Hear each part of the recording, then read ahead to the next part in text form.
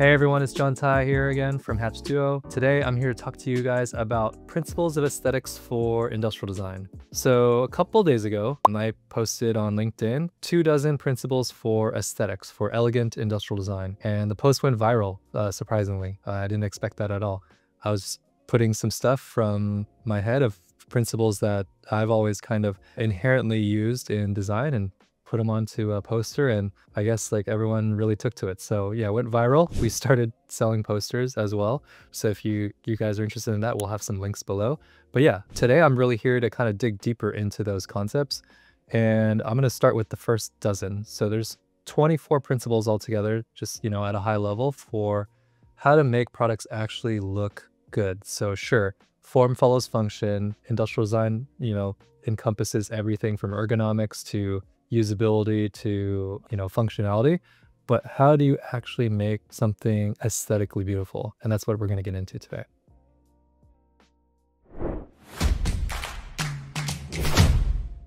This is the first principle: capture a distinct silhouette. A product silhouette, if you look at it from far away or kind of squint your eyes, it's very distinct and recognizable. Whether you look at, let's say, a profile of a Lamborghini or Ferrari car from the side profile view, you'll instinctually know what it is. If you look at, let's just say, an Air Jordan 1, right? It has a very distinct profile of like what that is. You can tell what it is without even seeing the brand name. Like a teapot, for instance, right? Just when you see a silhouette of a teapot, semantically, from a symbolic, recognition of an icon, you understand inherently that, hey, that's a teapot. And strong silhouettes really give our brain a sense of comfort and a sense of, hey, this is something recognizable. This is something beautiful. This is the second principle: design with proportion and balance. So this is super important, right? When you're designing shapes and lines, understanding if something is thin or thick and how that relationship conveys a certain emotion, whether that's conveying something sturdy or conveying something elegant, all of that proportional relationship of how shapes and contours fit together is super important on a product. Just how things feel balanced or imbalanced based on the weight visually of how you're proportioning things on the design. Harmonious designs appear balanced and naturally appeal to human perception. This is the third principle: craft a cohesive form language. This is very important, especially to convey brand quality. So having consistent lines, consistent edges, edge treatments, consistent color, material, and finish, all of that helps to convey a unified perceived quality of a brand and a product. The fourth principle is choose materials that complement the form. Selecting materials carefully ensure that they align with your product's aesthetics, purpose, and brand identity. So this helps with perception, usability, and desirability from a design standpoint. Materials strongly influence how users perceive quality, durability, and brand positioning. Is it premium? Is it friendly? Is it a medical device? So the right materials reinforce the intended emotional connection. This is the fifth principle: use color intentionally. Color isn't merely decorative, it impacts user perception. And so how you apply color, whether it's soft gradients to convey something friendly and gentle, or bold colors to convey performance, that all helps to communicate to the user how this product should be not only used, but perceived in terms of an aesthetic standpoint. And color can also be used to highlight touch points in a product as well. And how we balance that color in a product helps to convey that product quality, as well as the perception of the aesthetic beauty of the product as well. This is the sixth principle: pay attention to surface finishes. So when you really look and touch a product and look at it under light, whether it's matte or gloss or textured, can really change the perception of a product. So matte may help it feel a little bit more sophisticated or understated. Glossy may highlight luxury or boldness. And, in terms of texture, that could help delineate a certain type of quality as well. So keep in mind texture when it comes to the aesthetics of a product. The seventh principle is create a visual hierarchy.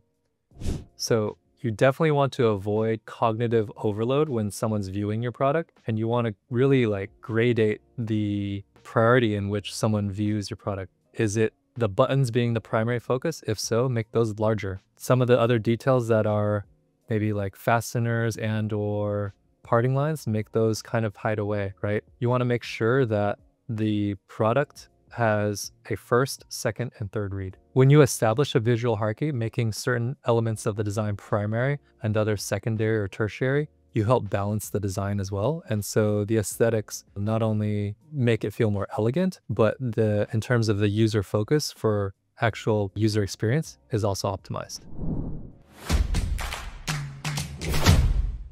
The eighth principle is emphasize or conceal seams and fasteners.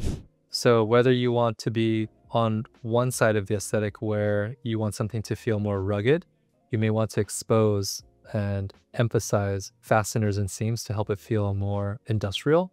Whereas on the opposite end, if you want something to feel very elegant and premium, you maybe want to hide all of that and make sure that all of that is hidden away and as minimal as possible. The ninth principle is incorporate a distinct brand element in your designs. So an example would be BMW's double kidney grill, or Dyson's universal ball for their vacuum, or Coca-Cola's use of red, right? All of those are signature brand elements that repeat over and over to create consistent brand recall. So a brand signature element matters because it evokes a sense of trust when someone sees it. It creates product consistency, and it also makes products very easily identifiable without having to read a logo. So you know instantly it's BMW, for instance. The 10th principle, consider the three-dimensional user perspective. Consider all different angles of the design. Don't just draw it from the side view. Car guys, I'm talking to you. But really consider, when you're designing a product, the entire three-dimensional view from all sides, the top, the bottom, three-quarter views from different angles. Understand how it looks from different angles and design in that way, and understand if the design is balanced or not. Thoughtful three-dimensional product development ensures proper user perception of the product because the person is also evaluating the product from all three dimensions as well. The 11th principle is striking a balance between simplicity and character. This is one I personally love because it's a constant dilemma when you're dealing with the design. Make it too simple and it becomes sterile and boring. Make it too flashy and it becomes too polarizing. So striking a balance between simplicity and minimalism and having a little something that, looks like has a little flair to it, whether that's like a color accent or a little shape detail, whatnot. Having a little bit of that to balance a very clean design, I think, is a balance that you want to achieve when trying to achieve elegant aesthetics in design. This is the 12th principle, play with light and shadow. Unlike 2D graphic design, with industrial design, we're dealing with three-dimensional objects. So in a sense, we have to consider how light and shadow affect the three-dimensional object. And so when you are designing an object, consider painting with light, shadow, and reflection. How you foresee that is going to be key in making sure the aesthetics of the design look very clean and elegant as well when they're photographed. And so those are key things to think about as well. So I hope you enjoyed it. This was part 1 of the first dozen principles of aesthetics for elegant industrial design. If you're interested in our poster, you can buy it in our Shopify link down below. Feel free to visit our store. Otherwise, until next time, let's hatch awesome.